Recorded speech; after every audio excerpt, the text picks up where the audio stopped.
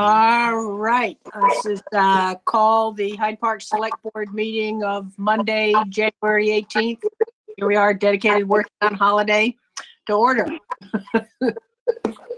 Yeah, I think we're gonna have to practice with that mute button too. So if you're not speaking, please use your mute button. Okay. Back to you, Susan. Okay, let's see. We'll Ron, do we have other people on? Allison's here. Allison's here, right? And I don't. Teresa Snow is supposed to be calling in, but I think she's logging in now. Okay, all right, we'll get her in a few minutes. Yep. Are there any changes to the agenda? No.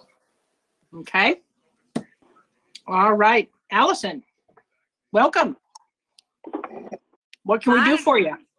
Hello, I'm so glad to be here. Hi, everyone. It's good to see you again.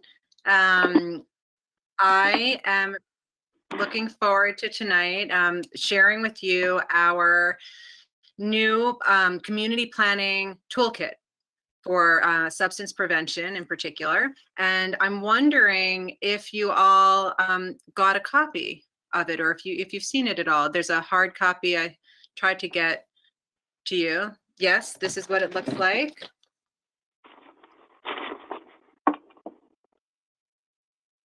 Maybe I can see a hand if anybody has one or has seen it or seen a copy. No. Oh, no, I have it. Okay. No. Oh wait, you do have it or you don't have it? No, I got no's. Okay, so there are copies of this that are waiting for you, I believe, at the town offices. And so then let me back up a little bit since you haven't seen it. Is there possibility for me to share my screen or? Sure. Yeah, if you can figure out how to do it. Yeah. Yeah. You might be able to do it yourself. Can you do it? While Ron tries to figure that out. And hi, Teresa. Nice to see you in another setting. This conference will now be recorded. Sorry. Okay. And now we're recording. Perfect. So anyway, I'm Allison Link from Healthy Lamoille Valley. We've seen each other before because of all the amazing work that you all have been doing over the years, especially around health and wellness in the community with adopting the healthy community policy. And so one second, Ron's trying to GoToMeeting needs to use accessibility features. Okay, I'll try to see if that'll work. If not, okay. Okay. And so with you all doing the work that you've been doing, adopting a healthy community policy, which is you're one of 2 communities in Lamoille Valley who've done that in the past few years, along with amazing assistance from Ron, and really being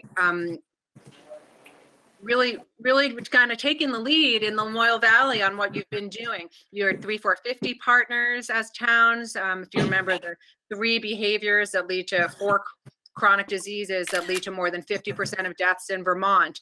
And being a partner 3-4-50 means that you signed on to a letter of commitment that the town will consider the 3 behaviors and really work to decrease tobacco use and increase physical activity and to increase healthy nutrition. And all of that just really goes along with what I'm here to share with you guys tonight, which is a document that we created, and it is a community planning toolkit for preventing youth substance misuse and building protective factors. Now, what is this toolkit about? I'm doing a bit of an introduction tonight and really just like the overview and brainstorm a little bit about how we might use it. But just in the overview, we all think about like, okay, well, what are we most concerned about, for our town? And for some, it might be economic vibrancy. For some, it might be resilience of the town or the health and wellness of the town, substance prevention in the town. Teresa might have her own of food security. And, there are so many things that that people might think about, but really the policy work that we do relates to the economic viability and vibrancy and the health and wellness. Like the health and wellness piece really goes together.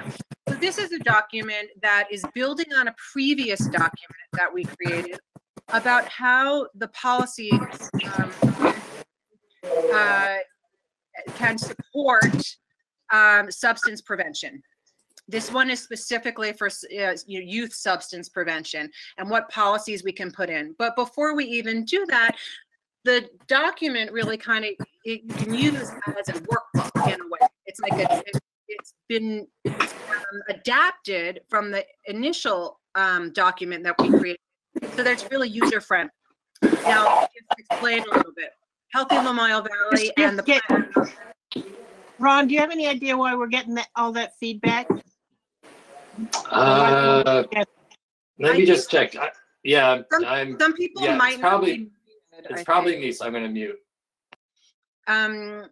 So folks with me, I'll just explain a little bit of like, we have this document, the primer for planning for prevention, which we did in conjunction with the Lamoille County Planning Commission years ago. And what a resource that is. I'm sure Ron has, Ron's seen it. You all have seen it at some point, but it really read almost like a dissertation. When I would go work with select boards or planning commissions, I'd go and I'd say, okay, let's go to page 11 and look at some language you might consider in your town plan around health and wellness, or let's go look at some specific policies around that relate to substance prevention. And a lot of it was just we weren't getting at the core of what it was about. So this document is great because it kind of will take folks through. So for example, just give you a couple of examples. We start out just sharing a bit of this piece, which is the Vermont prevention model, and just about how there are many ways of impacting substance prevention. And people do it on all different levels, from the individual level or between relationships and like what parents and families can do. But what Healthy Lamoille Valley does and what municipal planning can do is really on that like outer level of systems and policies. So that, this is the beginning of the document. Then we share a little bit of data, local data, and about risk factors and protective factors, like what is happening in the community that is leading towards increased negative outcomes, but then also protective factors, like what do we build into our communities that help protect our youth from substance misuse. And so we have a piece related to that. We have some health equity. And then we kind of talk about protective strategies, especially around having a community vision for health and wellness, and really taking time to think about what is Hyde Park's community vision around. And a lot of that language, like you've already started to do in your healthy community policy. And, and you will also notice that when you see this document, you will see a nice picture of Ron. Here he is.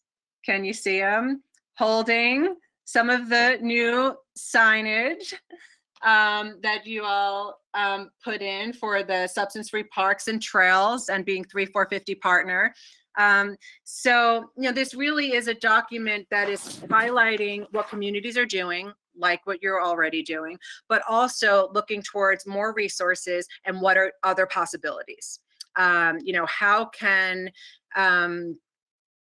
can you think more strategically, go back to that healthy community policy and even build on it, and what more can be done. And so the toolkit is, we've just launched this past fall.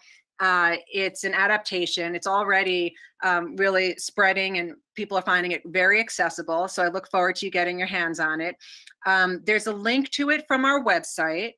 And that's, I don't know, can I share my screen, or we're not sure about that at this point? I'm not sure about that. I gave you presenter rights. So if you go to healthylamoillevalley.com, and maybe Ron can put this in the notes, and I'm not sure actually how to, can I chat it to everybody? Will that work? Ron can put it in the notes, and then we'll have it. Yes. Okay, great. So I'll also, just in case you wanted to like click on it now. I'll just put it, if folks know where the chat box is. So I just put it in. So you can get access to it right from the link that I just put in the chat. And that will put a link to where you can even, can print this or view it online. But also there are lots of other online resources. Like, for example, all different health, your healthy community policy is there as a resource for others. Other communities' work is also listed there, from vision statements to town plans to policies that folks have adopted. So what I wanted to do is just hear from you all, like, around substance use or misuse, what might be some of your concerns currently, and what do you think would be a way to potentially use this toolkit and have, Hyde Park continue to move your process around being a healthy community, further develop.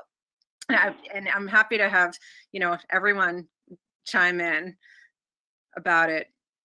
Hi, Allison, it's Brian Shackett. And could you just give us an example of some of the actual things that you've done with other communities, helping with creating the policy? Sure. You mean on the policy level? Yes. Yeah, for sure. So Elmore, for example, has also created a healthy community policy. There are many towns that we have worked with on their parks and trails, like you, to have substance-free parks. There are, the town of Morristown had a wellness chapter as part of their town plan, and we just helped update it to be more inclusive, to include substance misuse prevention and really a broader, wider, a breadth of definition of wellness and health. So that includes mental health and substance prevention and other factors. So it's involved in language in the town plan. Included in Morristown's town plan update, which the Planning Commission approved. It still has to go through some other stages, but the Planning Commission also approved that they're going to have now a health and wellness committee that will be a subcommittee of the Recreation Committee to actually bring people together to start to really think about, bring a coalition together in the town to think about that vision statement, to work towards action items. And then second to that, they're going to have a substance prevention and I forget what it's called, but like a subcommittee that's focused on substance prevention and also recovery. And that committee will specifically look related to substance prevention.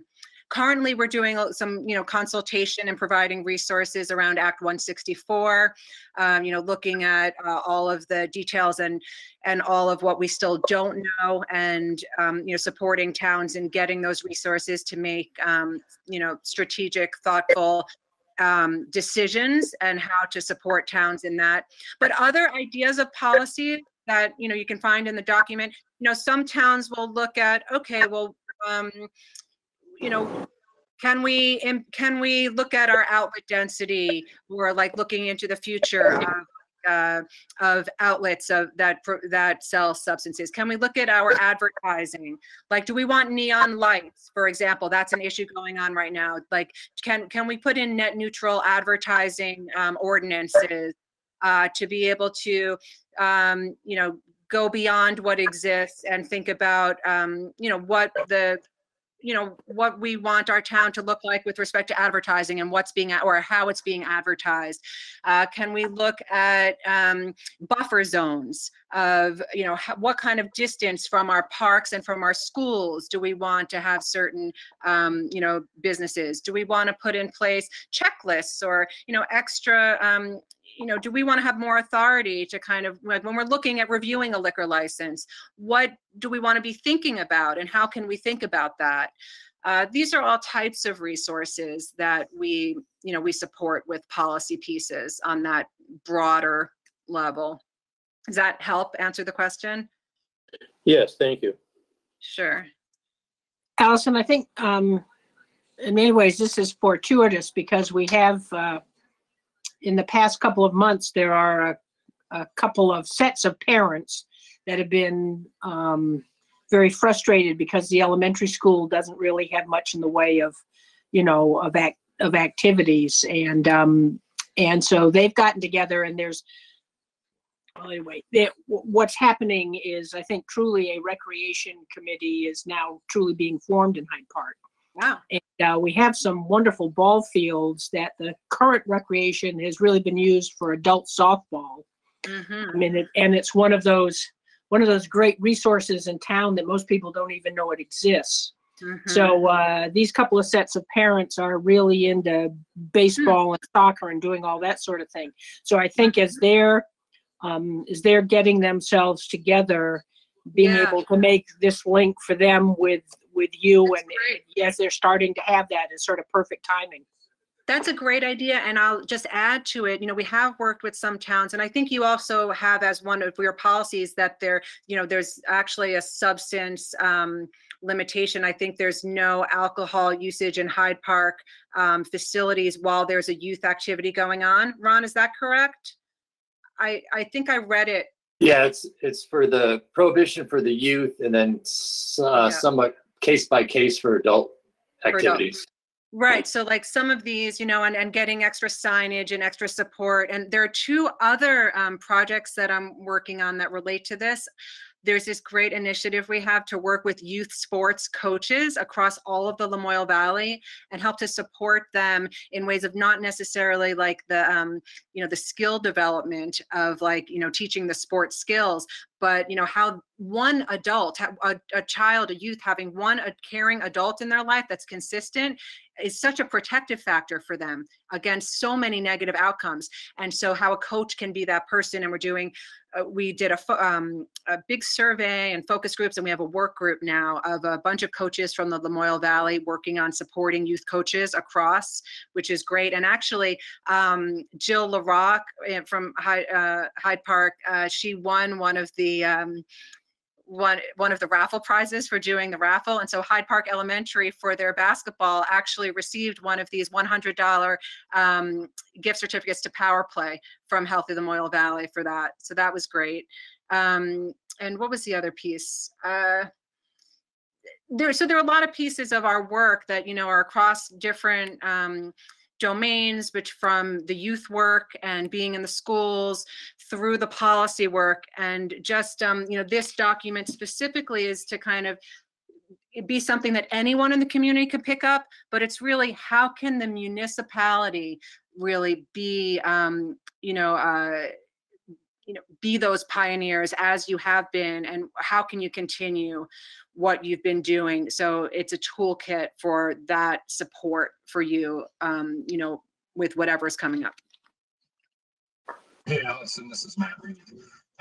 I'm just wondering, Boca just added free Wi-Fi internet service in the village. Sorry, I can't hear very well, but I'm trying to, if you speak up a little bit. Better? Yeah, I think so. Okay, so Boca just added free internet kind of through their VTEL or whatever system in the village area. Yeah. And my concern was once they did that, I was wondering if the meetups to either sell or buy drugs or to use drugs was going to increase. And I've also spoken with the people in Elmore recently at the church, trying to get them to get a grant to put a cell tower in their church. And I'd just be curious if, they have the safe spaces in Elmore and all that, and it's working great now, but what happens when people can actually have cell phone service, meet up and sell and do drugs together in an area that normally they just wouldn't do it because they're currently all meeting in Morseville right now, or Hyde Park. Mm-hmm. That's very interesting. I talked to Seth Jensen about this. I don't know. I mean, I know that you've had contact with him over the past, and we talked about back when the pandemic started about how, internet is impacting folks in many ways, as we all know, and the lack of internet access. But we also talked about, even with the how it related was people are using more spaces, and how when those spaces are more accessible, that we want people to use our public spaces, right, for many ways. And so how can we build in protective factors or policy along with enforcement, right, along with, whatever newness comes, and think about this. So I'm glad you're raising this lens, because hasn't been one to be honest, I haven't thought of much, but Seth and I did have a conversation about this, and I'm happy to help, pursue that and think about it. I think that the toolkit, could be helpful, but I think looking at, as you see a risk factor or something as a concern, how do you build the protective factors around that, including these evidence-based, policy, municipal policy level with, enforcement to be thoughtful about whatever policy comes in. I don't have a great answer, but I'll be happy to, look up some of the research and ask some other coalitions if they've encountered that. I don't know the data, to be honest, on that. Well, certainly in any kind of planning of a park or an open space or anything where people can get to, that comes into play drastically on how, we can observe that area. I mean, it's changed the Oxbow and Morrisville and how it's taken care of. The skate park in Johnson was they almost had to get rid of it because of it. The talc mine building in Johnson, because it's literally like playing whack-a-mole with these people. And if you don't enforce it either, on the other end of that, Enforcement. We know what happened in Hannaford's and Tractor Supply with people ODing right in the store. Yeah. And so again, if there's no enforcement and there's no monitoring, they're going to move around. Fortunately or unfortunately, we have a lot more houses. When I was a kid, you could drive on a back road and pull over and find a place to drink for 30 people. Nowadays, there's 60 houses on the end of that back road.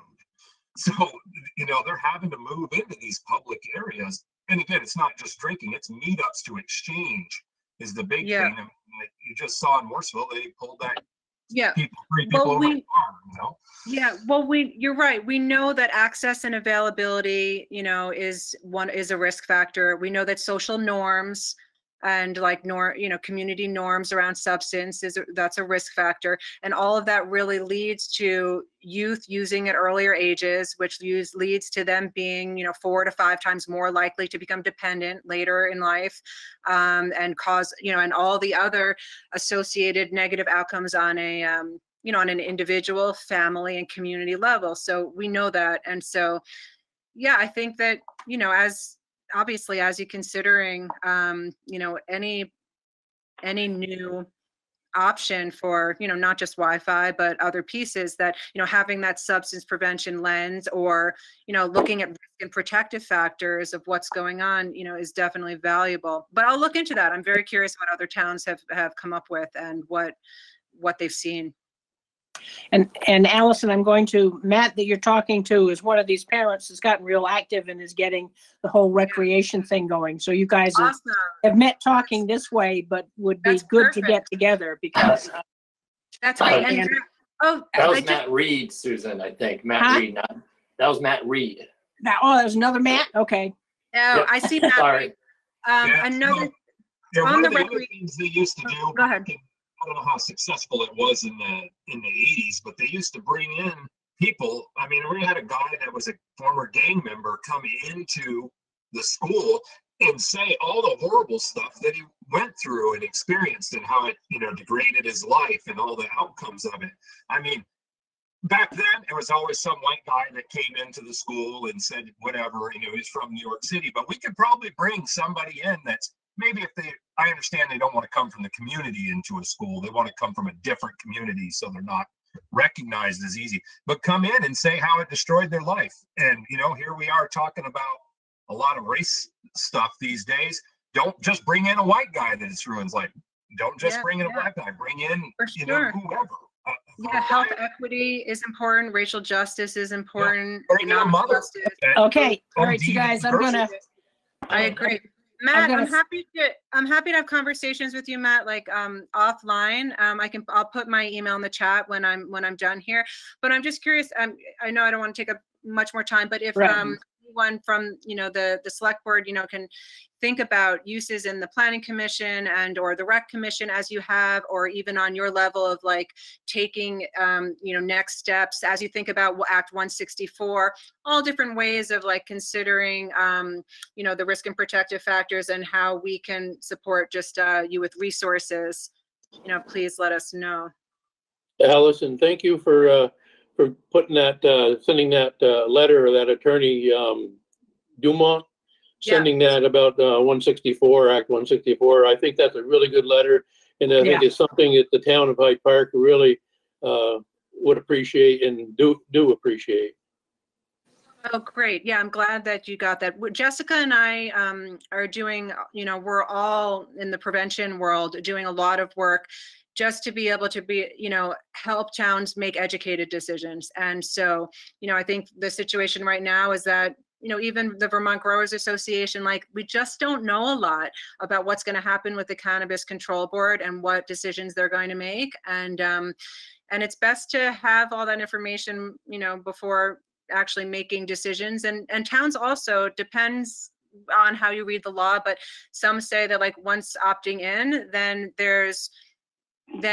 that's it, right? Then there's no going back and you can't make any changes. But if you could put together a cannabis control committee beforehand, then you actually are able to kind of think about, well, what are some other, municipal additional restrictions or policies or ordinances? What might we be considering, like buffer to the school or other things that maybe we don't know what's going to come up, or in advertising? So I think there's just a lot of unknown right now, but we'll keep sending the resources as we create them and as we're on the teams across the state to get it together. And we love being a coalition. So, it's not about saying, don't do this, it's about saying, okay, how do we help support a prevention minded way of doing something if it's going to happen. Thank you. And for all that you're doing. Thank you. Yep. Yeah. Great. So Very nice important to see you work. all. And Ron has also in the office the signs that Susan and Ron wound up picking, these nice signs that you might see around at some events when, I guess, when the snow's gone. That's right. Enjoy the winter and let me know how Okay, thanks, Allison. Thank you. Ron, what you have next? Teresa? I can't identify one person. I don't know if that's Teresa as a caller. No. I guess not. No, I'm in with video. You're in with video. Yeah, Yeah. do you see me? A wave. Hello? No, not yet. No, we don't see you yet. Interesting. That might be with my connection. I don't have internet yet at my home, my new home, so I'm using my phone hotspot. So I see myself. I see you, Teresa. Oh, you have to, Susan, what did you say before turn off the? Let's see. Yeah, if you, well, I don't know if you see it on your phone. If there's a little picture of you up in the right in the corner, and then it says share your webcam.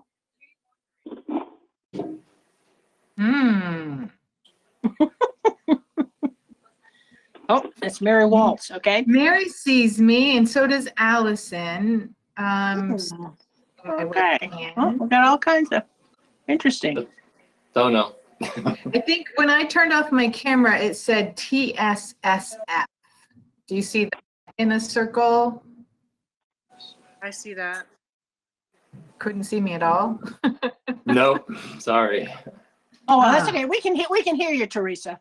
That's great. And I'm curious if I can try to share my screen. And you can't see me. I probably can't see my screen anyway. Oh, there you go. Okay. I just left my video off so she can come in, I think. So There you have Okay. it. there you go, Teresa.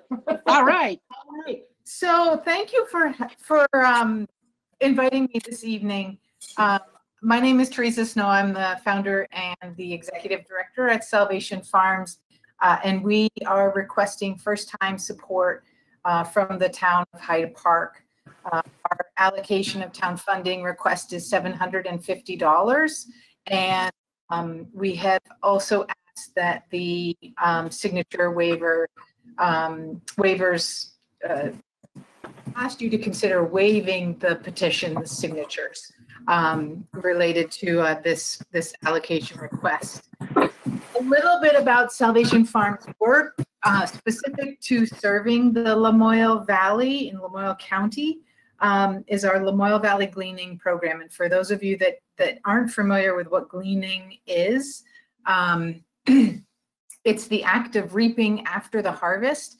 It's an ancient agrarian, biblically referenced activity, but in modern times, previously was done by the poor, but in modern times it tends to be done by an organizing entity like Salvation Farms that builds relationships with farmers. We organize volunteers. We go to farms. We collect what they haven't picked or collect what they have picked but they haven't sold. And then we oversee the logistics of delivering that food to community-based food programs. A little bit about 2020. We serve 16 sites on a regular basis between Cambridge, Johnson, I think one location in Hyde Park, and then a good many in Morrisville. Specifically for those agencies that might serve Hyde Park residents include Lamoille Union High School. Well, they had a campus food shelf, which we used to provide fresh produce to. We started providing food for their home delivered meals. We also provide food to Laraway Youth and Family Services, which I suspect serve youth within your community. We also provide food to the Lamoille Community Food Share and Meals on Wheels. So those organizations tend to have more reach into other towns. Again, the food that we're moving is produced right here in the valley. It's grown by our local farmers. And there's a lot of reasons why this food exists. I won't necessarily get into that unless you ask. But what we were able to distribute in 2020 was around 70,000 pounds of Lamoille Valley grown surplus produce to these agencies. We also served residents of the Lamoille Valley through a distribution program we call the Bounty Share. It's in partnership with the Community Health Services of Lamoille Valley, where they identified patient families, and we would provide weekly boxes of produce free of charge for those patient families. We estimate that we serve upwards of 4,000 households in the Lamoille Valley this last year. Our program costs around $70,000 a year, and we provide this service to farms and agencies at no cost. In addition to our regular collection, working with farms and volunteers and the distribution of those pounds that we collect from local farms, this year we moved almost 30,000. I think I have a number in what I want to screen share with you, but around 30,000 pounds of USDA farmers to families food boxes, and just over 1,400 gallons of surplus Vermont milk right into our community.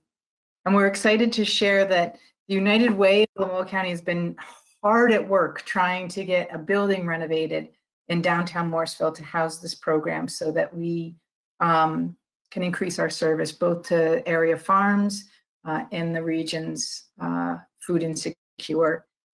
Total number of volunteers we engaged this last year was around just over, I think, 140 who contributed more than 500 hours collecting food from farmers and distributing it around the community with us. So let me see.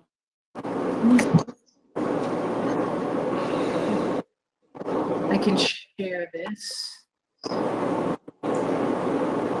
Oh, I need to ask the organizer to make me a presenter if possible. Hey, Teresa, Yes, Dave Gardner speaking. I've got a couple questions. sure. Number one, what other towns in Lamoille County are supporting this at their town meetings? That's a great question. So, And number two, aren't we taking away from local farmers and local producers that are selling their goods at the farmers market if they can wait and get it for nothing? that's a great, both of those are great questions. So first, we've approached 10 towns. We decided to be really ambitious this year. We have not received any funding from any towns previous to this approach. We've approached Greensboro, Craftsbury, Hardwick, Woodbury, Woolwich, Morrisville, Stowe, Hyde Park, Johnson, and Cambridge. It looks like we have a good chance in at least half of those towns, pending whether some will waive the need for signatures. I presented it, and so both seem very positive.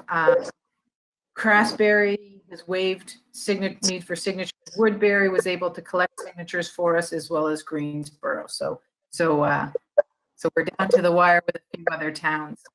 Regarding the funds and the market impact, so I started this organization, and I was employed at a farm. It was really important to me that Salvation Farms figured out how we could respond to available surplus, that we did so in a way that didn't negatively impact farms' markets, broadly speaking.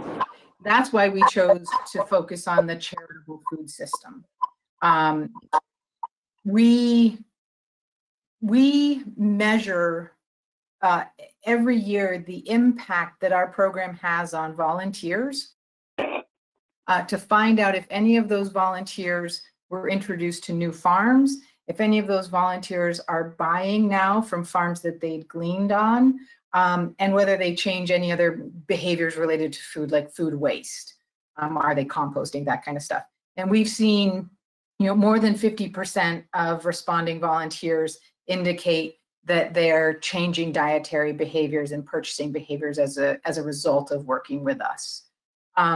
We've also identified that through distributing this food, both the agencies, their workers and volunteers, in addition to their clients, are becoming much more comfortable with crops that are both familiar and unfamiliar, willing to take them home and try them. 15 years ago, that was not the case. We had a lot of sites that were unwilling to take fresh produce because of the concern that people wouldn't be able to use the product, or willing to, or wanting to. So a large part for us is educating people about local food, giving them opportunities to engage with local seasonally acclimated food products, because once you break down the comfort barrier, they're more likely to take the financial risk to make the purchase to support local farms.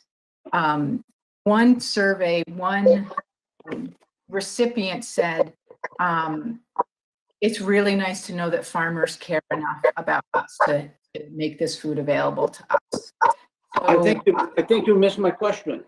My question was, how is this going to impact our residents that grow food to sell at the food markets, knowing that they can get it for nothing on your giveaway program, and when they're trying to sell this stuff and make a living? So my point being, I completely understand, because this is a question we get all of the time, is that, I mean, how do I say this? Well, being really well, a lot of the places the food's going, Dave, is not where farmers sell. And it's going to people who would not be buying this food. So, and I know that Salvation Farms has always been very careful about, one of their key things is to not be in competition with farmers. The end goal being that if ultimately, because mostly what farmers are going to be able to sell to restaurants and in markets are the A+ vegetables. So they produce lots of B and C vegetables that aren't pretty, and people won't pay a premium price for. That's sort of where Salvation Farms is looking at coming in, and long term being able to help the farmer find and develop a market for those fruits and vegetables long term. Because that's why a lot of it just stays in the field, because the farmers can't sell it. Because people want the broccoli to look perfect, and if it doesn't look perfect, they aren't willing to pay for it. How is that, Teresa? Dave, I've also had the opportunity to work with Teresa over the years with the work crew, and she pretty much works with nonprofits Oh, I see. on a tight budget, is what I think is important for you to know. And the food goes to those nonprofits, is what it is. I see. Yeah. So Teresa, what's your operating budget? Well, for our entire organization, for 2021 is $550,000. So we're just over a $500,000 budget for our entire organization. But that includes national work that we do, statewide work that we do. But for this particular program, it's just over 100,000. Okay, 100,000. And how many employees? I know you have volunteers, and you mentioned that. How many employees are you up to now? We have 5 full-time employees, and we have 1 AmeriCorps Vista member. Great. Let's see if I can move this down a little bit. So I was going to say, one of the things that I've always liked about these programs, particularly the gleaning, is it gives folks, and Brian, you know, having had your folks work with them, it gives folks that are receiving benefits the opportunity to go out and, if you will, pay it back, pay it forward, to be able to not just be on the receiving end. And that has, again, I would bet, Brian, you've seen it, some of your folks have gone out and done some gleaning and that sort of stuff. Working with food that way and being able to help other people has an impressive positive impact on some folks. One thing that I have always impressed, and Teresa taught me about it, was that back in biblical times, as she mentioned, it was practice to leave the first 3, I think, rows of whatever you produce for the poor. And that's how the poor survived years ago, was to go to a farm, and that first 3 rows of produce was for them to pick and have. I'm wondering, David, if this on the screen helps. Yeah, can you see the who we see? Yeah, he's got it. And yeah, so I'm sorry that wasn't clear. And it is we only provide direct to individuals when they're referred by their healthcare provider. And that number's small, a couple dozen in a year. And they typically are referred to us because they have a chronic disease as well, or a chronic health issue coupled with household food insecurity. So we tend to serve agencies that serve individuals who don't have the financial means necessarily to meet their needs, their food needs.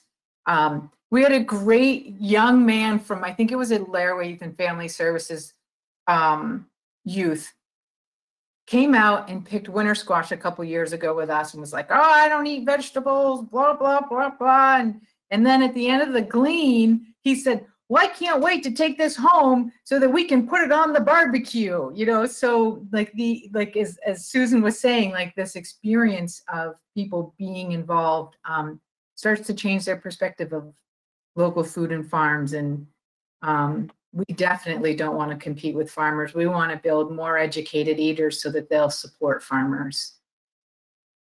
I think that's, if you've got it, Teresa, and we aren't, the reason we're having you do this is we're doing everything by Australian ballot. So you'll be a separate line on the Australian ballot for folks to support.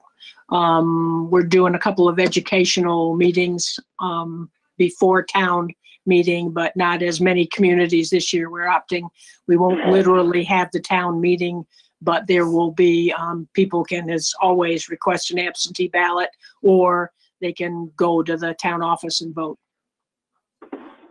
Is there a way that I can make information available to them, or is what we submitted already enough? Would something like this be helpful? Yeah, so there's going to be a couple opportunities for you to, again, present some information at the 2 informational meetings on February 22nd and March 1st, which has been our working dates to get the word out on all the ballots. Front Porch Forum is good. This meeting is being recorded and it should be available on YouTube, so you can link this meeting after as well to get more information out. Okay. I think your big place you ought to put this out is on Front Porch Forum. You know, I think and it's just my opinion that the clientele that votes is also on Front Page Forum. Mm. And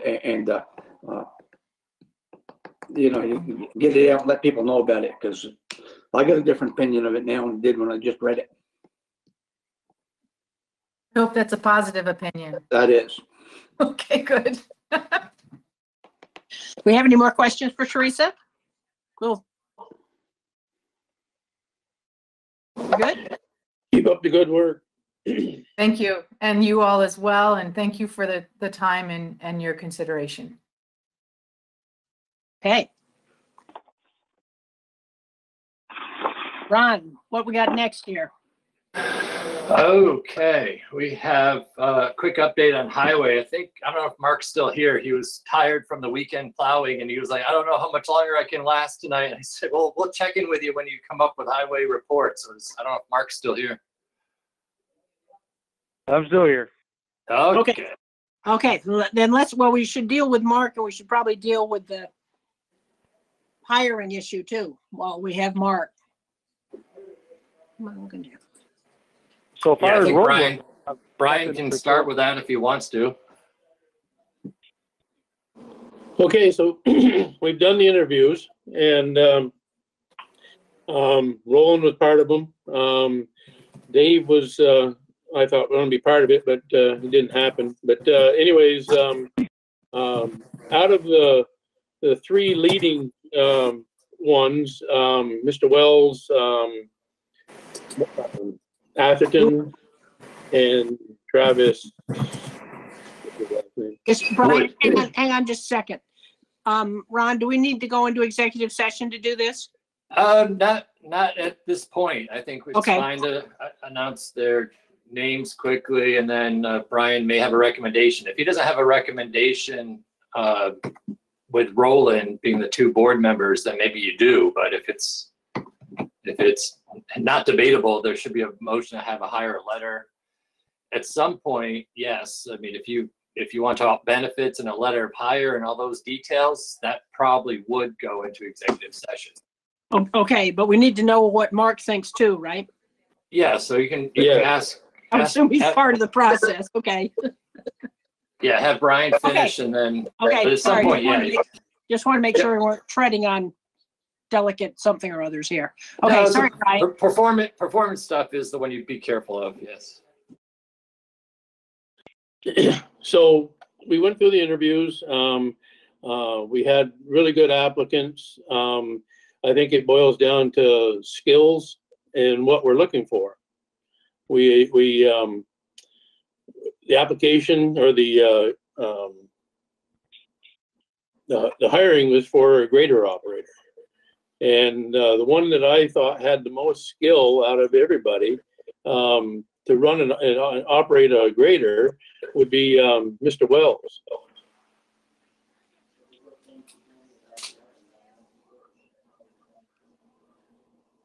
Roland was part of it. If Roland wants to if anybody's got any questions on the interview, like I said, they all interviewed well. Very candid, very open, honest. Any one of them would make a good employee, I believe. They all show dedication to their current employer, and so I believe that any one of them. But so that's why, for myself, it boiled down to what our needs are currently, and that's what I'm at. Yeah, Brian, Roland, before you say anything, I think, Brian, can you say that everybody's in agreement with your recommendation, or should we go into executive session and talk about it? I think we should go into executive session and we can talk about it because of the particulars like Susan mentioned. Yeah, so can we do that at the end of the meeting to let everybody online kind of get onto other things? Well, except we need to I want Mark to be present for it, so how long's Yeah, sorry about that. Let me just check, see how many people we have. Yeah, and what they need. We could do other quick workarounds and then go in. Yeah, Mary Waltz and Matt Reed are here, and I think that's it. And they're just keeping us honest? Yeah, well, I think they're here for the town assessor. Ah, okay. And Mary Waltz, I'm not sure. She might be just interested resident. Oh, she just dropped off, though. I asked Matt Reed. Yeah, Matt? Yeah, go ahead. There you go. Are you here for the town assessor conversation? I can wait. It doesn't matter. I can, you're sort of in. Doesn't matter.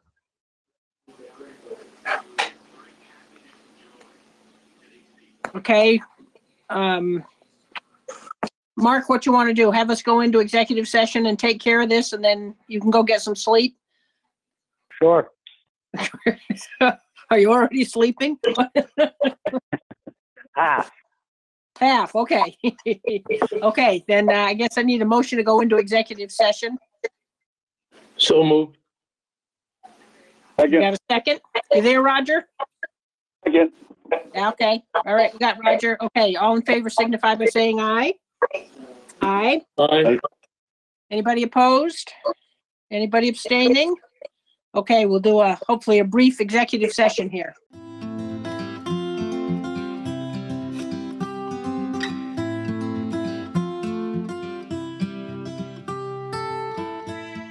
Okay, we're now, the board is back in regular session out of executive session. And Rolly, do you have a motion for us? We do. Prefer candidate to start the new hire at 2075. And we will put a 6 months trial on that. And who's going to Okay. be the authorized signer for the letter of hire? And that will be Brian Shackett.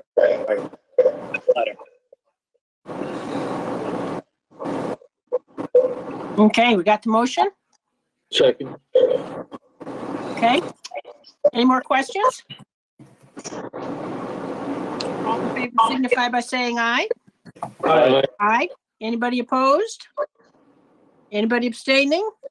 Okay. Now, we sort of jumped around on that. Now do we need an update from Mark on the rest of the stuff? Is he? Yeah, Mark is still here. Well, you're saving salt this year, aren't you, Mike? Well, put a big dent in it this last storm, along with the fuel. On the God, we haven't- But it's been, Oh, yeah. we've had a lot of the little piddly storms, but everything should be going a lot better as far as budget-wise than the last few years, for sure.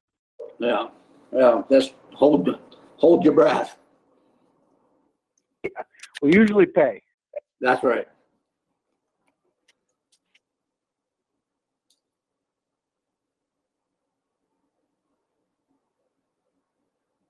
You got anything that you want to go over with Mark? Any issues or? I don't believe so. I think everything is going as smooth as it can. Being down a guy, I think the guys are doing a great job trying to keep up with things. Oh, I got one thing, Mark, and it's very minor. I had to stop up to the town garage the other day to had to see Ryan, nothing to do with the highway. It was due to the fire department. Had to see Ryan, and all the doors were locked where I couldn't get in, which is not a problem this day and age with the COVID and stuff. You just don't want people walking in. But I do think that you should have the posters posted on the doors. Yeah, we had them up and they all got wet. I got to reprint them and get them back out. Okay, maybe go down to the office, have Kristen or Kim give you one of those plastic inserts, Right. you know what I mean? But, yep. Okay.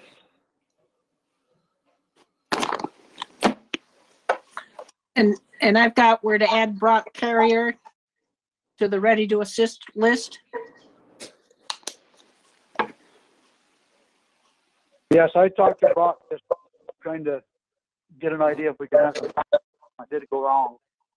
And he offered to help because of our schedule wouldn't really affect his business because we're usually out earlier. So he was willing to give us a hand if we got going. Hey, Mark, have you used Jimmy Parody at all this year?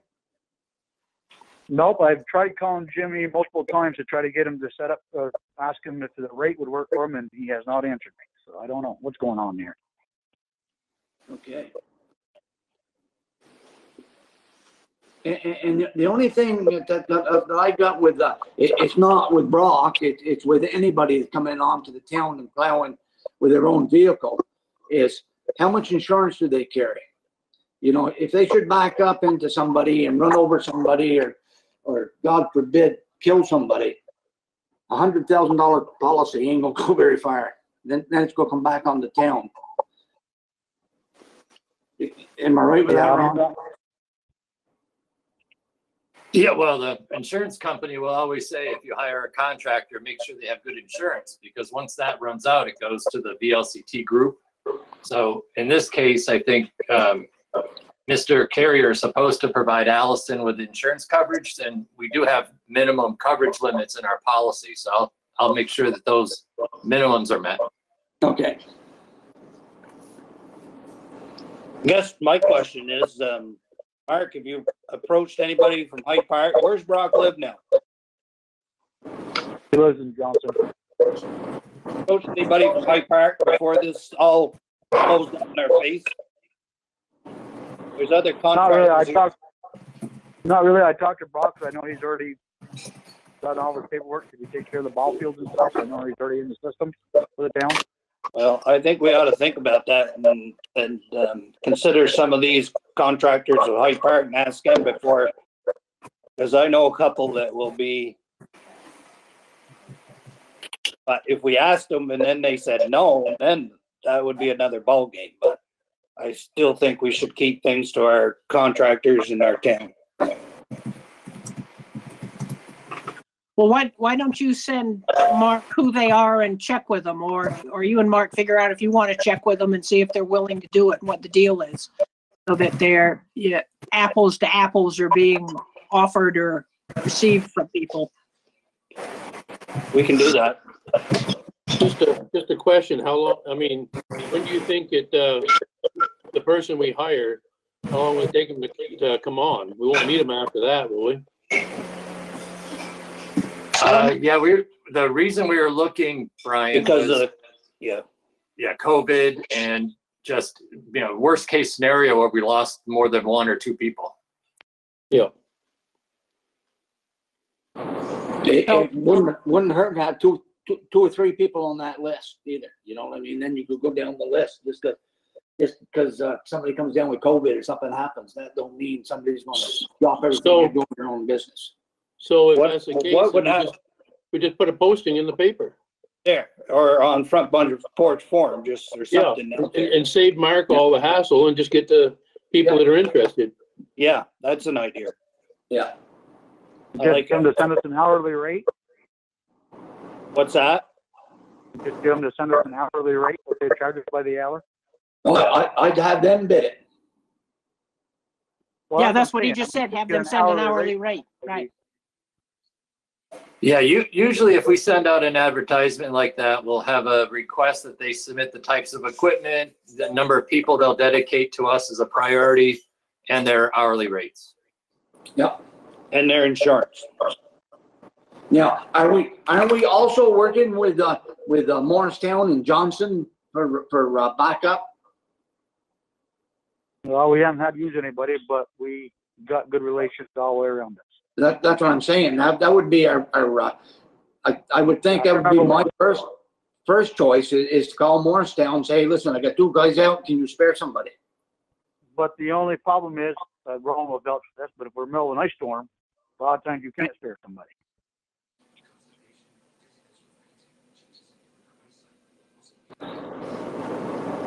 They're busy, Dave, believe me, if you've got an ice storm.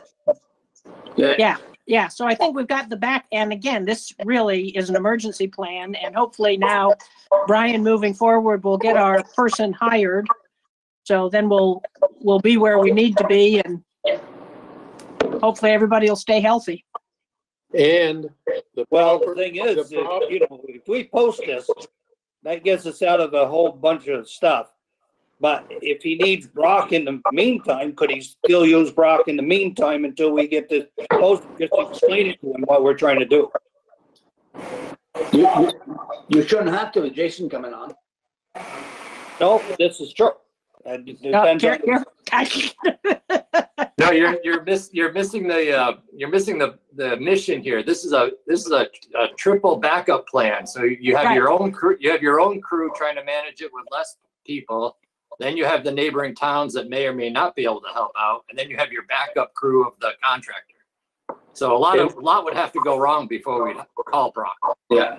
And I think the most important thing here is the proper adaptation of using the proper PPE while they're working.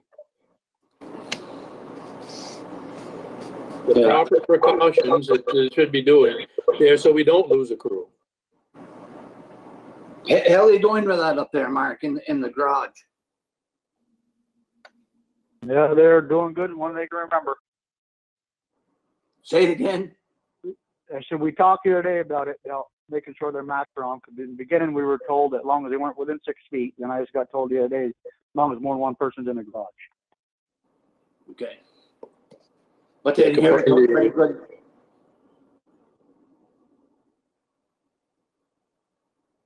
Yeah, I think that's a good point to clarify. We had early guidance that talked about the 6 foot if you're outside and trying to get separation on the inside. And I think the state got a little bit more concerned about the multiple people in the same room without masks. So I can't remember when it changed, Mark, but the clarification was that it's really hard to keep your distance in the same space. So it's a matter of ventilation. It's a matter of ventilation and how the germ can spread within a confined area. Yeah, very good. That's a good point. Thank you, Brian.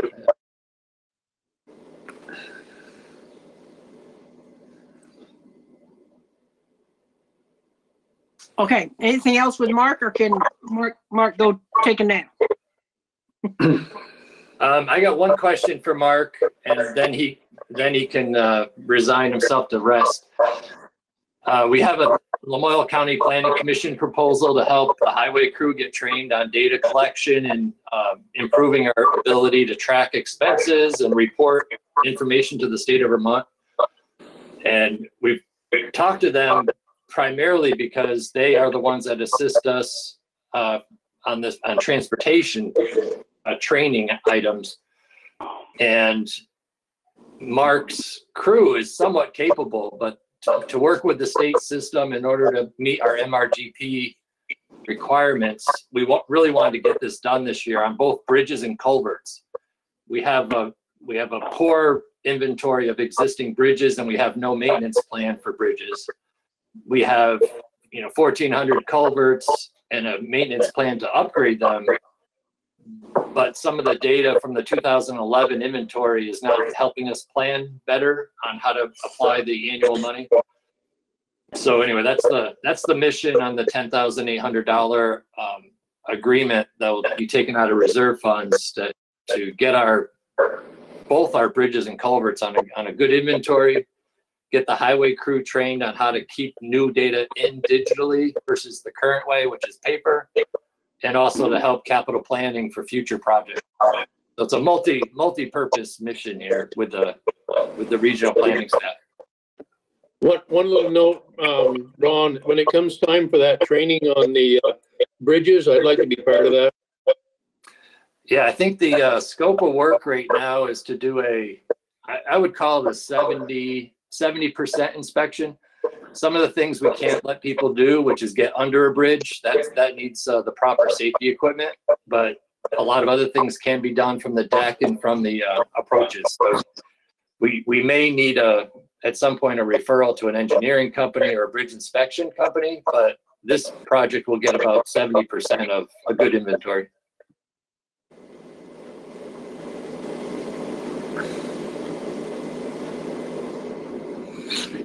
Hey, Brian, Yes, sir. you gotta write that backwards if you want it to look right on camera. How's that one? There you go. See, what I'm seeing is backwards. Yeah, This one's backwards, that one, so I'll use this one now. okay. I'm way ahead of you. I'm way ahead. Okay. So that's a motion request to enter into an agreement with regional planning for $10,800 to help the highway crew get their digital skills up to par with the new state permit. So moved. You have a second? Okay, all in favor signify by saying aye. Aye. Anybody opposed? Okay, That's it for Mark. okay. Night, Thanks, Mark. Night, have a good night. Yeah, you too. Okay, the town assessor.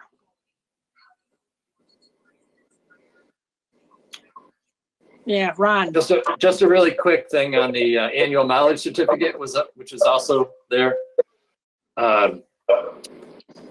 That's due February 10th with the state of Vermont, so I'll need to get that submitted by February 10th. There's no mileage changes, so it's a pretty simple report. In the past, they've had all 5 select board members sign it, but I think with COVID, they've changed that a little bit. So if I ask you to stop by the office to sign the mileage certificate, it'll be on the bulletin board waiting for you. Otherwise, they'll take one signature. I'm not sure which, but that's all I had on that one. Yeah, no, if you leave it out there, a couple of us can stop by and sign it. Okay, town on the- assessor. Now we got Matt for this. Yeah, town assessors, we had a dry run on this situation 2 years ago when Julie Roletter had her house for sale. And she was the workhorse on all things town lister. Back then, she was elected. And we tried to go through scenarios about what the town would do if we lost her. And we ended up coming up with a contract for services with NEMRIC to do basically Julie's job. And that didn't turn out the way Julie wanted, but we were able to keep her for 2 years. And now we are looking at potentially another round of her showing the house more and potentially at the same point we were 2 years ago. We also are in a situation where we have 1 vacancy on the board of listers, and Gary Anderson is retiring from lister services. So we have two opens for town meeting day. If we go down to just Matt Reed, then the select board has to hire and put into contract a town assessor. Professionally trained, I think is the statutory language, to perform those services. And again, that's usually going to be NEMRIC. There are some private consultant firms that do this, but they're few and far between. I think I got an email from Wolcott today that they're thinking about the same thing because of the situation with volunteers. You know, it used to be volunteers were able to handle all the state requirements for town listing. And that's gotten to the point where we actually pay people a part-time job to try to keep up with the state rules. This article, which is Article 6, I think right now in the draft warning, sort of forces the issue a little bit. So Julie hasn't left. We don't know if we're going to get a full board of listers at town meeting day. But there's nothing that's happened over the last 2 or 3 years that says it's going to get any better with finding listers that from the community that want to do all the statutory work. So this would be putting the article out there would tell the public that we have a situation where we need to change the way we do town assessing. And the board is making that change now with going to a town assessor. And the board of listers would be discontinued. The select board would sign a contract for an assessor, and Kristen, who's already budgeted for lister assistant, would be the contact person for that contractor. The contract we have with NEMRIC drafted includes somebody at the town office being ready to help and do some filings and reporting that are required by state law. So Kristen would have to be trained and brought up to speed pretty quickly to fulfill that. And that's probably in that budgeted range of 3 to 5 hours that we already have. So there wouldn't be a need to change money on the town office side. There would be a need to find about $10,000 to hire the NEMRIC consultant person. They're just a little more expensive than the employee part-time would be. So that's using a share of some existing town resources, which are about $11,000, and adding $10,000 for the assessor. Now, we don't have $10,000 in the current draft of the budget to do that. If we had to make a change, then we'd have to find that difference between the new contract that you're required to have and existing resources. So there would be an immediate gap. Or the other option is you amend the budget by $5,000 tonight, which would provide that resource. We don't really know exactly what the contract will cost because it's early, but it would cut down on the $10,000 short. If the voters say no, and Julie's able to stay, that $5,000 could go to a big project that's probably about $60,000, which is to convert the paper records for zoning into digital. We did the land records, and Kim's doing the bunch of it with a grant now for land records. But right now, the only reason for people to go into the town office is to get the zoning records. There's no zoning records online right now. So right now, Kristen or somebody would have to go into the zoning file, or somebody would have to make an appointment with Kim to go look at the zoning files while the office is closed. But even after the office is open, usually the paralegal or attorney look at the land records, then they look at the zoning records. Now, the only thing that they wouldn't have access to right now, when Kim is done with their project, is the zoning record. So yes, it's a convenience thing for people, and we could get started with $5,000. But if you need it for the town lister, then that zoning project would just get delayed until there's money for that project. So it's kind of a dual purpose $5,000 to help hire a contractor and start a big project. It seems to me this is, Matt, if you're there, good time to hear Matt's thoughts about this. And there we go. So yeah, I was thinking about this, and I understand that we're probably not going to get another lister. I mean, I understand the reality of that, especially during COVID. And if we go to an assessor, I mean, I thought about this, that Julie could contract out as an assessor. She can't be the town employee anymore than she has been, but she could contract out as an intern until she sells her house. If she sells her house, obviously she's going to be busy moving and looking for a new place, so she would lose that. But it could cover us until we find a suitable contractor for that job. But I understand the reality of it, and I just need to know when the cutoff date is to hand off the responsibilities. Is it at the town election day if no one comes in, or what's the beginning date? That's the first thing. And then the second thing a little bit, Ron, is is Kim going all the way back to the first book and getting stuff online? Because I end up in the 1820s a lot of time doing deed research. Yeah, so David, can you mute your mic? We're getting some feedback from your something or other. Thank you. Yeah, Matt, the first, there's 3 phases to the land records. One is the initial one, which was done a few years ago, which got all the land records back to 2005.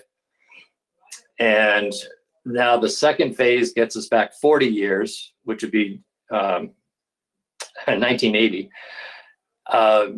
The last phase is getting back to book 1. It's a matter of money coming in from recording fees and time and money, to keep picking off those years. But there is a plan to gradually go backward. Okay, I was just curious about that when you were talking about moving the $5,000 around, how that would affect it. Anyway, bringing it back to the assessor. Well, currently there's in our warning that we look at later, we put a warning is should the town move towards doing this. Who knows what the town's going to say. I think you're right. Depending on what happens with, with Julie, that could be a good in-between. I know what they hope is they sell and they're gone, but who knows? And I think sort of, as Ron was saying, 2 years ago, we were in the same position. It looked as though they had it sold too. I don't know. Everybody else, what do you think we should do? I think we ought to go right back to square one. We shouldn't even be talking about this right now because we got an issue in the listers department that I can't say right now unless we go into executive session, and all you guys here on the board all know what I'm talking about.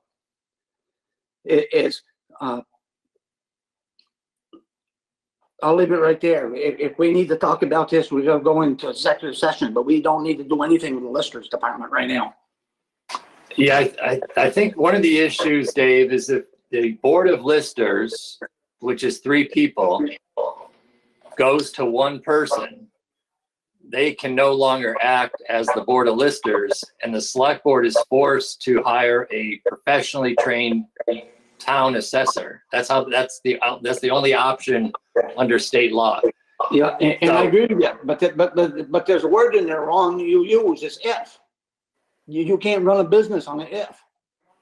If Julie goes, we may have to jump through hoops and get something, but. No, I'm talking about the election at town meeting day. Because right now it's we're the down other to 2 listers we don't have. We have Julie- 2 vacancies and no one wants them. Yeah, You Julie's won't a need town employee, not a lister. Julie's a town employee now. She quit the lister. So Matt Reed is the only lister. Technically, with Gary resigning, we're not going to have a board of listers on town meeting day. And you're going to be forced to hire a professionally trained town assessor by state law. You're not going to have a choice. The issue you're talking about is the 3 to 5 hours a week. No, it's 8 hours. I don't know where the 3 to 5 hours come up. It never was discussed 3 to 5 hours. It was 8 hours. Okay, well, let's say it's 8 hours. Right now, Julie is doing all of the work that she does. I don't think she's professionally trained, but she's skilled. So I don't know what the statutory, hiccup would be there, but she gets her work done in 4 to 5 hours a week. And the elected lister, which is pretty much Matt Reed right now, I don't think Matt's spending any hours per week, right, Matt? It's just from time to time.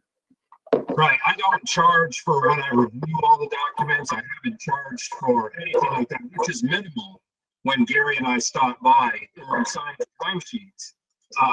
Obviously the reason that we're not in there working, which we would have to get paid, is right now with COVID, I can't train with a second person in the office or whatever. And it's cheapest. The cheapest thing for the town at the current time is to hire Julie as she's doing it. She's the most efficient. I can probably do what she does, even with a couple of weeks of training. It would take me probably 12 hours a week to do what she does in 4 to 5. But I do review everything, like the grand list the other day and all that stuff. But I haven't been charging the town for any of that. I only really charge the town if I go out and I'm taking pictures over the summer, because I have access to properties that the normal appraisers can't get to. I have gate combinations and stuff. So I've done that. But other than that, not being able to have 2 of us in the office is a challenge. So Dave, it's 2 separate issues. Are we not having the listers is the first issue, and is the issue that forces us to hire somebody. Okay, because you have to have 3 listers. We've got 1. We have no other people interested in being listers. So with the state, we're out of compliance. And when you don't have your listers, you have to hire somebody to do it. Matt's saying that the best thing for us right now is if we can hire Julie to do the work, but that sort of postpones the issue of, can we find 3 people that want to be listers, or do we hire somebody? And in that process, and as Matt says, the issue, if you can't have not being able to get into the office and train is part of our problem with our 5 to 8 hours that we're talking about over here as well. It's the training time. It's quite clear that if we go to, Julie sells, they sell their property and they leave, we hire an outside appraiser, that's really going to force the issue of us having the staff that does the 5 to 8 hours that supports that outside appraiser. So that issue is going to will be forced that way. And I expect someplace out there is that's the box we're going to be in. So I think my question is, do we want to do we want to put that issue on the town ballot? Do we want to see if we can come up with some listers? What do you think we should do, Ron? I think Julie Roletter posted, I think it was Front Porch Forum or come out yesterday or recently, she said she was going to post a plea to have interest in the lister's position. Matt can speak to this a little bit, but you know, having somebody with no experience try to catch up with state regulation and do the amount of work and training needed just to meet the statutory requirements is quite a commitment. So we've been lucky enough to have one person for many years, which is Julie, filling a pretty big void in the sense that she was doing 90% of it by herself, even under the old membership of the Board of Listers. So because there's not a wealth of 3 trained listers that can all help share the burden, which used to be the old way. 20 years ago, 3 people, 2 people, you know, they would be able to meet the statutory requirements, and that's not as easy anymore. So over the years, we've had less and less people want to fill the elected position, which is forcing more and more towns on a statewide basis, really, to move to town assessor. So either you'll be forced to do it because, you know, worst case scenario, Julie and nobody runs. So if Matt's the sole survivor and you have to go on a search for an assessor sort of after the fact, what you can do, I mean, you cannot make any decisions to add the article, know this is coming, and to see what happens at town meeting day. Or you can be more proactive and say, we've had a bunch of experience with all of these sort of the transition to a town assessor, and we just see the writing on the wall, and we need to ask voters for approval to make this change officially. So I think those are the 2 choices: either sit tight, know there's a lot of balls up in the air, see what actually happens at town meeting day, and then or make it proactive, have a discussion with the community, and call the question. I think that's the way I would vote for. But did somebody just say that Wolcott was thinking they were going the same way? Sorry, Westford. Westford. When it comes to that, or if it comes to that, we can't find no listers. Maybe we can work together with another town, and if everybody else having that same issue, is have one person do 3-4 towns. Johnson has an assessor because they had the same problem. I don't know how many years ago, but I can't think of her name that's down there, but they had to do the same thing. So Johnson's already done it. And one thing I'll say is that software, to get in there, to understand that and know that every time they do a change, literally you have to learn it again. I mean, it's almost takes a full-time job just to know the software every day. I can't believe how complicated that is to expect, 3 volunteers or even somewhat paid employees to learn. That is crazy to keep up on it, and all the changes and all the trainings that go with it. If you don't use it every day, it flips fast. So Dave, you think we should leave it on the agenda and for town meeting and see what happens? No, I think we should look for 3 listers, advertise for them. Well, Julie put something I had Front Porch Forum yesterday.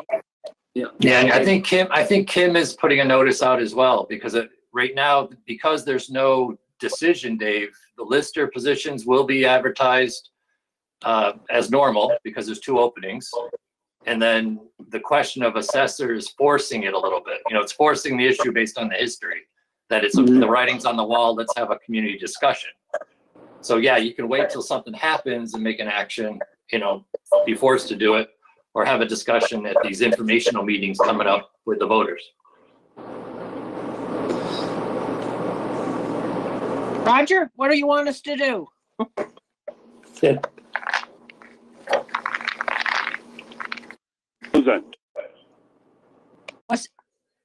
There I you go. thought a year ago we voted to put 8 hours into the town lister.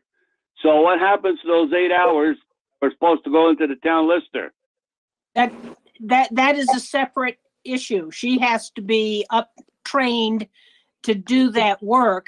The issue being, as Matt has said, with COVID, you can't get people in to train together. So that her hours are a separate issue. The issue right now is literally having the listers. Yeah, but I mean, the COVID's not gonna last forever. I sure hope you're right. So, and we've got this way so far for so many years. I can't keep jumping through the gun and spending a lot of money for something we may not have to do. What would the training look like if you had to do it, Matt? Well, I would say, because we started the training, you have to do some online courses there, and you have to attend at least I think it's 1 or 2 full day classes a year. And I had kind of got up to speed on it, and we had started to train Kristen when COVID happened.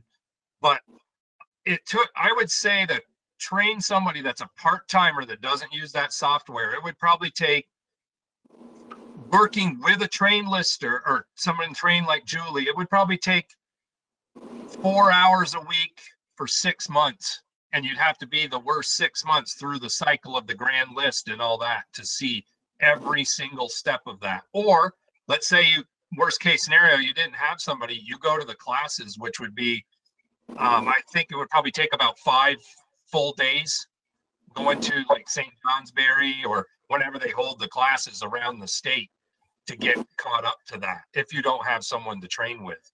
And the worst part is when they change that software like they did this year, if you don't do it every day, you know, you've got to go right, you're almost starting again. And the other thing is, of course, there's a lot of institutional knowledge. Julie, if we say something about McMahon's, you know, they got the discount there for their taxes for so many years.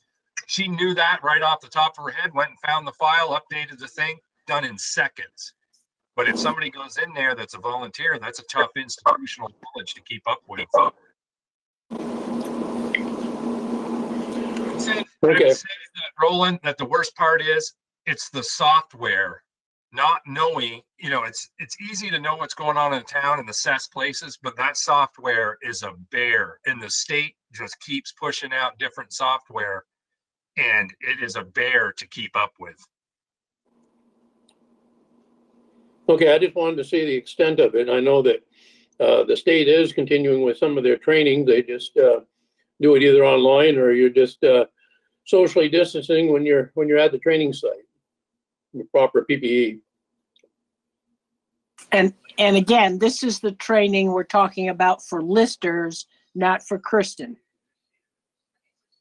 So we should have 8 hours. So we should have 8 hours of time, that money to go towards hiring one then.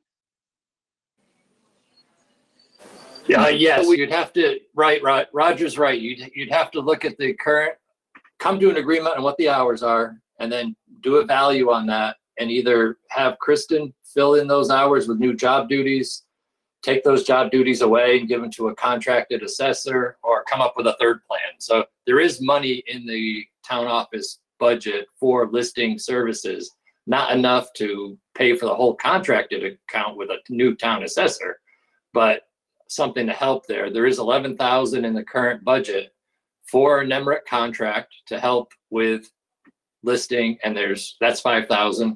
And then there's 6,000 for lister salaries, which are really for Julie and any of the town listers, elected listers. So there's 11 in the budget. There's some in the town office salary side. And the combination of that, all that might leave probably less than 5,000 difference, maybe, or maybe cover the whole thing if you had to go contract out. So that's why I didn't use 10,000 in my earlier explanation. I think 5,000 more in the budget would pay for a totally contracted person.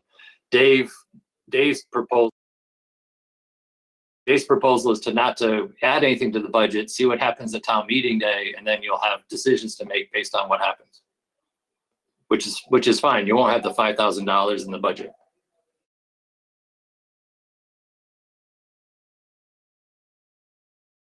As I think Dave started, we got so many things that we don't know that I think going through town meeting, which after town meeting we will know, we should have a much clearer picture. Who knows? In between, they may sell their house and be gone.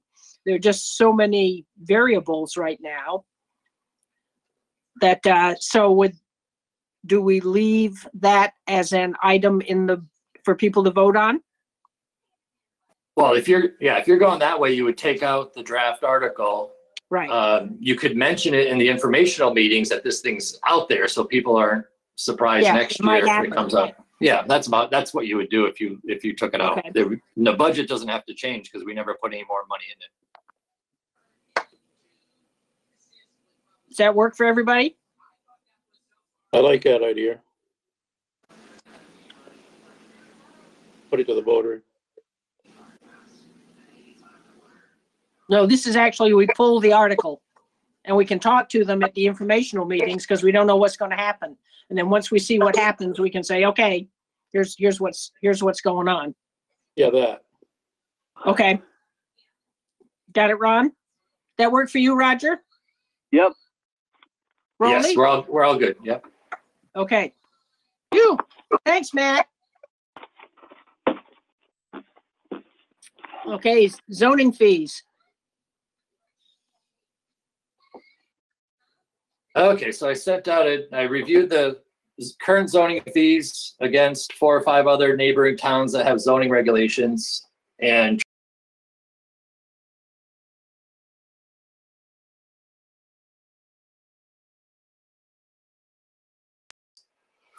come into more of a market adjustment.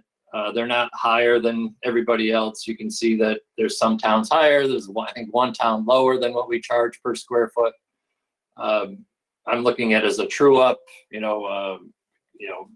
refreshment of the fees, and then let it sit for another, 6 or 10 years or whatever before visiting them again.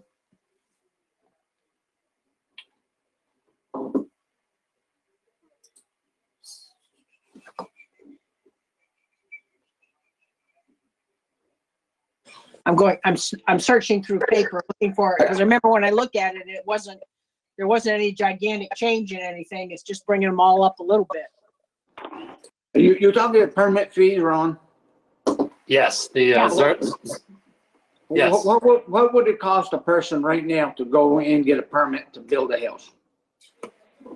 Depends on their size of the building, but they're in the 150 range, maybe something like that. So For 1,500 square foot, yeah, it would be 150. Yeah, then you also have, we're only talking building, right? We're not talking all permits together. we're talking two different types of permits. One is the development or zoning fees. The other one is the 1111 permit for highway access. And that is how much? Right now it is 90. Okay, and what are you proposing?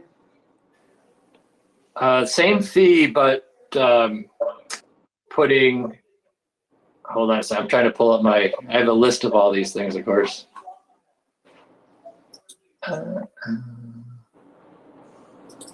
So the 1111 fee currently is 90 and it would go up by 75. So it'd be 65, 165. The $75 of that, which is your increase, goes to the Stormwater Reserve Fund to help with our MRGP compliance. And that's your roadside ditching and dealing with the stormwater that comes from the driveways. So we have new requirements to deal with that stormwater in a little more expensive way. So as people develop they develop our drainage system with driveways or roads, we have a fee that would go into stormwater reserve and be used for future projects. Okay, and how much on your 150 regular for 1,500 square foot that would go to what? Yeah, so that's a flat fee for every house. So if somebody comes in and says, I want to put a house on some road, they'll pay the 165 for the highway access permit. 75 of that goes to the reserve fund for future town projects. Okay. The first 75 goes to the administration of that permit. $15 goes to the recording fee because they go into land records. So it's really 150 plus 15. Then what's the other 150 for the house? Yeah, Not the so on 11, the other one. yeah, so right. So on we can just let's use 1,000 square foot house. You're gonna have $65 for the house permit. It's a small house. And under the proposed, be 115. But you're at 150 now. No, I'm talking about the zoning permit. There's two fees we're talking about. The highway access permit, which is the driveway, Right. goes from 90, which is 75 plus 15, because we're gonna get the 50. And then the new fee for the driveway is 165. But you said a 1,500 square foot house would be $150. No, I think Brian said I'm going to 1,000 square foot house to compare current plus proposed. Okay. So 1,000. the current house for 1,000 square feet is 65. Okay. The new fee would be 115.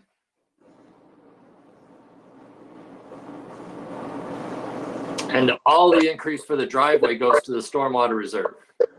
Okay. That's not an increase for administration. That's an increase for stormwater reserve for future projects.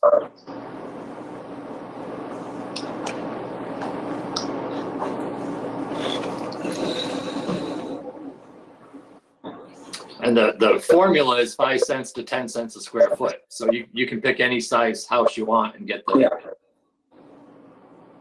fee. The other big change was commercial, which is 10 cents to 20 cents.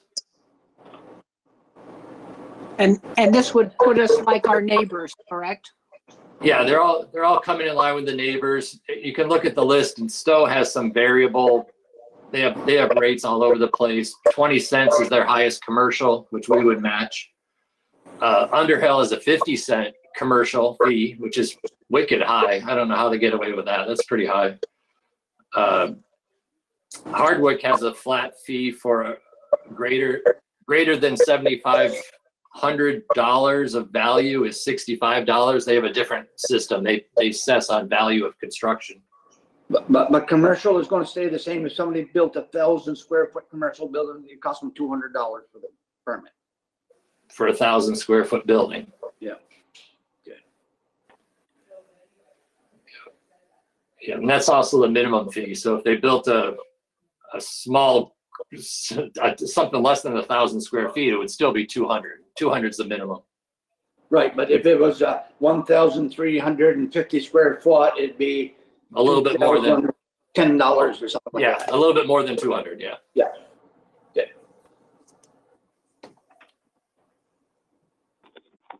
One of the things that I was finding is that the subdivision process, there's a section on subdivision fees, tends to be about the same, whether it's residential or commercial. The standards aren't that much different, but for some reason we had a difference. You know, a single residential subdivision lot was 50, but if you did commercial subdivision, it was 100. But I'm finding I spend about the same amount of time and effort no matter what type of use, because they all have to deal with the same kind of regulations, stormwater, driveway, whatever. So under the proposed, it's $100 for residential and $150 for commercial. So they're slightly increased, but under the current fee, commercial pays double residential. Under the proposed fee, it's 50% more. And on the regular one, 100% of that goes to the town. Yeah, all the residential fees and driveway fees, except for that 105th, except for the 75 for stormwater reserve, Goes would to go the town. go to town. Yeah.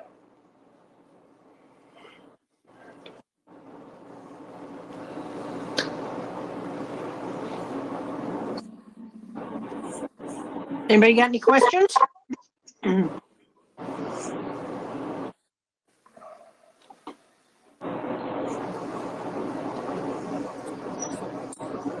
Okay, so is that Roger? Yeah, I'm all set. Okay. So I guess we need a motion to adjust the fees. Yeah, you have two options on that. You have two options on that in your motion. I need an effective date. You can have those effective February 1st or July 1st. I like July 1st because the rates going up. It gives people a chance to get through the building season this year and also to hear about the rates going up. So they might want to get their applications in before July 1st. If they're concerned about that kind of a dollar amount. Yeah. So moved. So moved. Second, Right, with the July 1st. So moved. July 1st. Yeah. Okay. Everybody, we got the increase in the fees going in July 1st. Everybody in favor signify by saying aye. Aye. Aye. Anybody opposed? Anybody abstaining? Okay. Phew. Okay, Ron, little odds and ends of the town budget. Yeah, I sent the budget out that was dated for January 18th, posted it on the town website. It only had those changes that we discussed the last time, so there was no new major changes. I think the next thing to do is to finish up the town warning, finish up the town budget, the tax rate projection, and start to publish it and get people interested in those informational meetings. Like I said, it'll stay on the town website homepage so anybody can see the budget. But I think that either the select board can write something to Front Porch Forum, I could write something to Front Porch Forum. But just to start putting the information out there, because it is harder to, if you're not looking, it's harder to get people the information. So it's more responsibility of the select board to get the information to people. And I think, like Dave said, Front Porch Forum's good for that.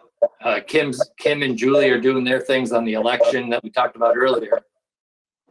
But we'll also have to put more information out on the two meetings. So on the February 20, they're Mondays now, just for clarity. Monday the 22nd of February, Monday the 1st of March will be those informational meetings. And we have to advertise those in the beginning of February. So they are formal hearings of the select board, and we'll treat them as such. And hopefully people can log in and participate. But there's going to be a lot of people that just want to know. They want to know the information and then decide. They're not going to want to know a meeting date's coming up and not know a little bit about what it's about. So how do you want to approach that? This is kind of your choice. Each member could write something up and put it on Front Porch Forum to get interest. Susan and I can do that. But anyway, it's going to happen over the next couple weeks.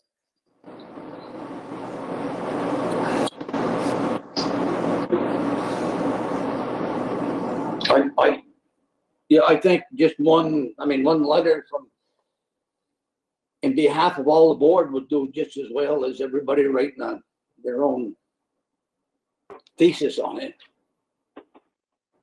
Well, and I think it's just as much we can, what this is really to do is to let people know where they can get the information. And that's, I think, and I think the page that people really look at, Ron, is that first page on the budget you give us. Here's the whole, here what it is, and people go right to their tax rate. So, here's what it's gonna cost, going up. Oh, yeah, the $100,000 number. How much per Yeah. 100,000? Yeah. Yeah. Why don't we, maybe I'll work with Ron and we'll do a couple of little short things that we can put into Front Porch Forum, to tell people, to get people, if they can go and look and put a real easy summary that people can click on and get to very easily, Ron. Yeah, I think I've been using the homepage of the town website for those kind of things, because it doesn't require anybody to get deep into the website. They can have it rated as the first page. Yeah. And we might have a quick little chat with Roland LaJoy and because I think a lot of towns are going to be, and people are going to be scratching their heads about how they get information and how you do things this year, since everybody's going to this sort of a system for this year. How about you and I will draft up a little something, we can just email it around to everybody and they can see what it is, and we'll just start putting it on Front Porch Forum. I'd also put in News and Citizen. That's what I was just going to say. Yeah. Oh, yeah. Okay. Yeah. Yep. Some people may not have utilize that forum. No, you're right. Just draft up a little thing and put it in you're right, the News and Citizen, and say, hey, if you need information, and here's where our informational meetings will be, and go to the town website and get the information you want. Or call in. Call Ron.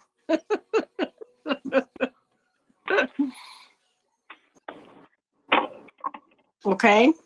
Yeah, I think I think that's a good approach. I think like I said, people will be mostly informed because Kim is putting things out there. A lot of other towns are talking about it, but still, if we can get something that's short and sweet and just lets people know that the information is totally available, and do a little bit more this year, I think people appreciate that. Yeah. Okay.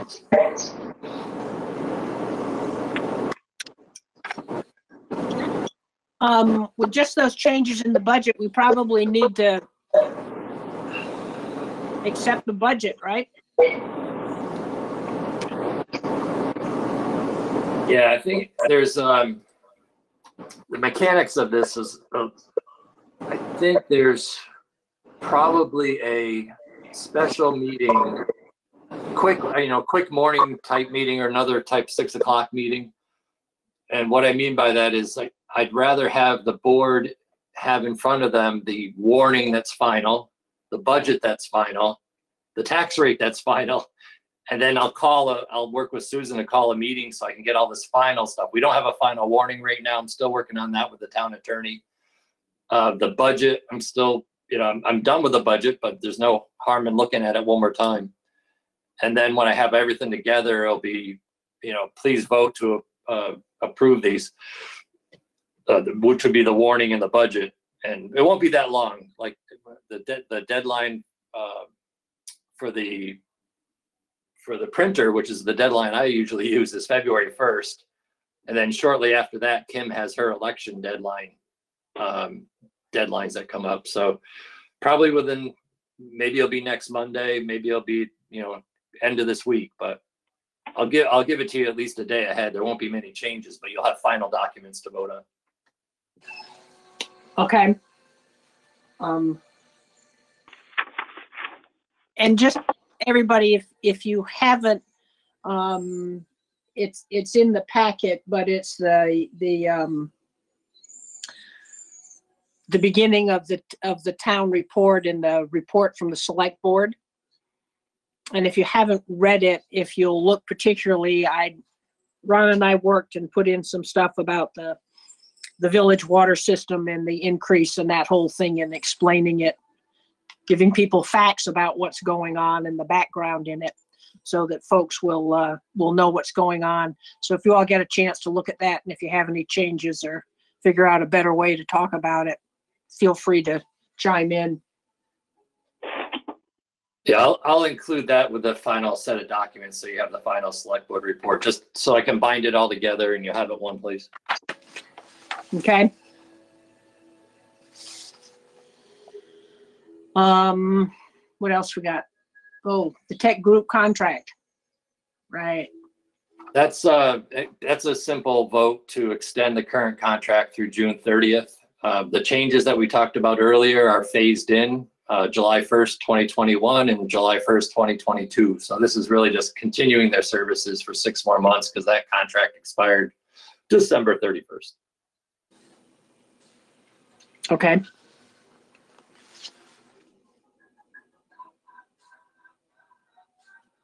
I'll move. Second. Okay. All in favor signify by saying aye. Aye. All right. Anybody opposed? Okay. Okay, the town, take a minute to look at the town orders.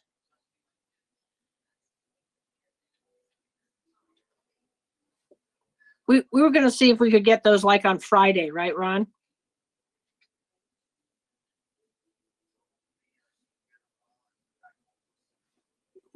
Ron, you're muted.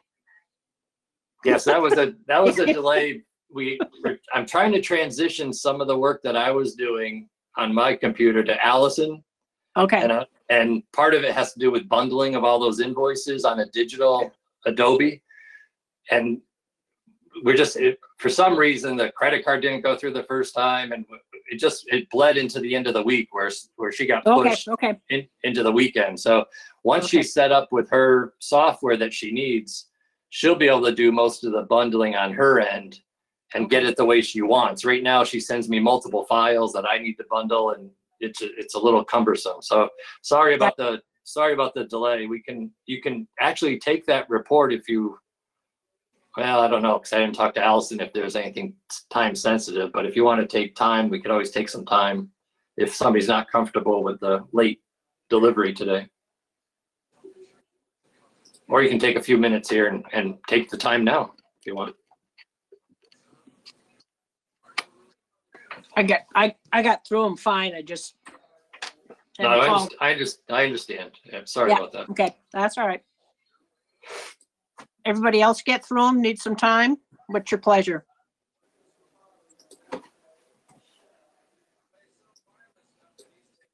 I'm good. I'm good. I'm good. Okay. Okay. Then I guess we need a motion to approve them. So moved. Second. Okay. All in favor signify by saying aye. Aye. Aye. Anybody opposed? Okay, we're good.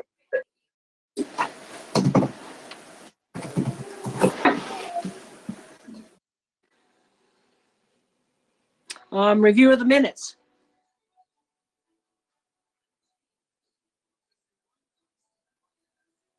There it is.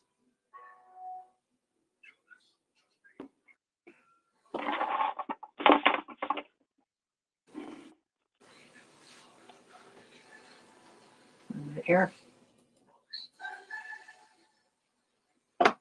There it is. Ah, come on.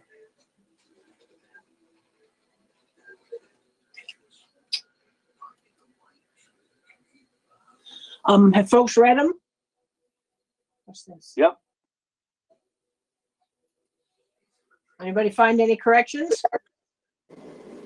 Fine to me. They look good to me. Okay, need a motion?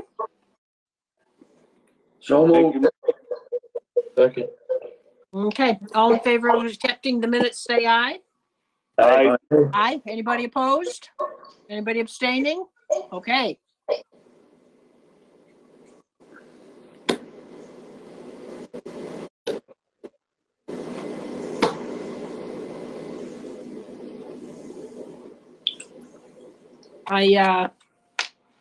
Let me see it. For an update on the village water and sewer, I talked with Joel Page, and then we haven't we should get it sometime this week. We're getting a contract with the law firm. They've looked around the state and are hiring a couple of Vermont folks that have experience with rate setting and working with municipalities on this sort of thing to be able to take all the information that the village has done and come up with trying to understand and questions about how they reached the system and the rate structure that they did. So it's just, we'll just keep plodding along. You left out one thing, Susan. Yeah. It's pro bono? Yeah, no, it's not. No, it's not pro bono. We're splitting the cost. We haven't gotten from the lawyer yet the charges, and I think they're getting, because they just with the bid for the rate consultants, the Vermont rate consultants. We'll see what it looks like. And we're now, when Ally makes payments, we do it, that it's in protest. And when you see the draft of what I've done to explain to people what it is and why we're doing it and the amounts of money that we're talking about.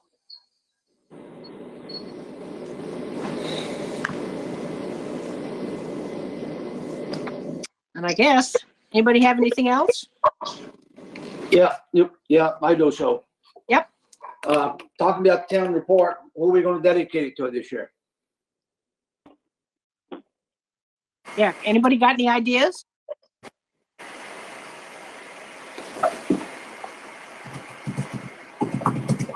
The only one I could remember, I did look through some obituaries for Hyde Park, trying to match any names I knew to somebody that had done town service.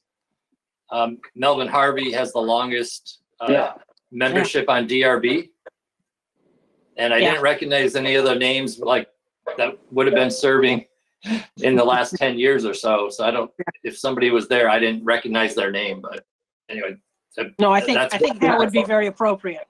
Now, if you want me to, I will work with Ken to get a picture and a small write-up if you want. That'd be great. That would be terrific. And when do you want that invite on? Dave, I'll email you what I found on the my web search. Okay. And you can look at that and talk to Ken. Okay. I think we're asking for all reports from everybody in the world that wants to be published to be here by next by Friday, I think. By Friday or Monday at the latest. Okay. So for you, it could be Monday at the latest next week. What are you saying?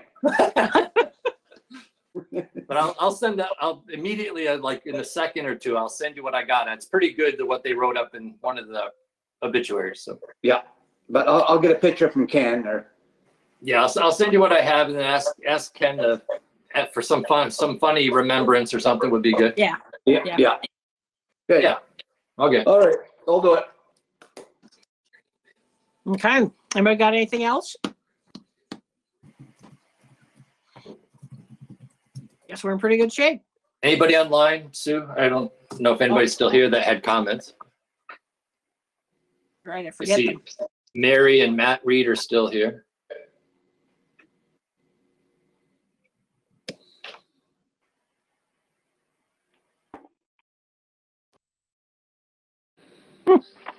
Don't hear anything. Okay, I guess. Motion to adjourn. Okay, just a second. So move. Terrific. All in favor signify by saying aye.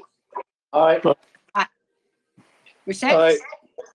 Everybody stay healthy. You particularly, Brian. Be careful over there. Jeez. Thank you. Yeah. Stay healthy. Thanks. Good night, everybody. Yeah, bye-bye. Night. All right. Night.